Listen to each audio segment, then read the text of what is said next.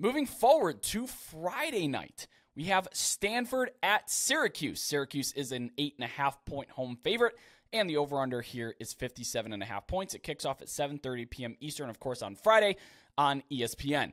This is Stanford's first ACC game and also the first meeting between these two teams. And of course, Stanford's being thrown to the fire because they are playing in the vaunted JMA Wireless Dome. Now, I use vaunted a little loosely, but it is a weird place to play a game, and some weird things have happened up there in northern New York. Both teams come off a bye week here, so they're both well rested. They're in fairly good health. We don't have any major injuries to report here. And Syracuse, 2-0 against the spread against the opening number, but just 1-1 against the closing. They beat Ohio by 16 points, and that line closed at 17. Stanford is 2-0 against the spread versus the closing number. Now, if we're looking at Stanford, the quarterback, Ashton Daniels, he's a fun watch. I like him. He has opportunities on the ground against the Syracuse defense. That Syracuse defense actually allowed 67 yards on 6 rushes and a pair of touchdowns to Haynes King and Georgia Tech the last time that they suited up and played football. And overall, the Orange are 100th in rush EPA allowed on the season. Small sample size, but not a great output against the run so far. Now, outside of Daniels, no Stanford player has really got it going. Their lead back is 3.4 a carry. Another back is like 4.1 a carry. It's not a great rushing attack. And you know why? Stanford offensive line, still not very good. And they're going up against a guy named Fadil Diggs, who transferred in from Texas A&M. He's one of the best pass rushers in the ACC and one of the top graded, honestly, right now in the nation through a couple of games.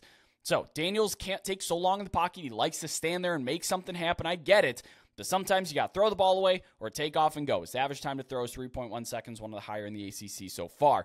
Now, the Cardinal defense, still not very good. Wasn't very good last year, isn't very good again this year so far. They're 99th in net EPA.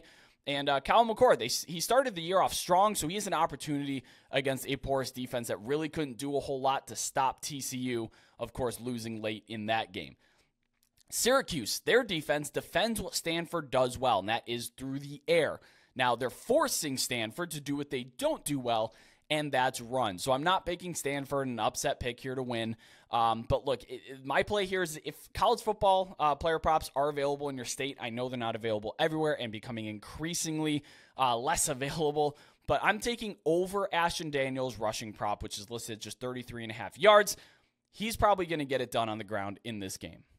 But hop on over to our Discord server where you can connect with over 4,000 sports betting fans, get live updates in our college football channel, and join a sharp and very active community, especially this year where in mid-September football is in full swing.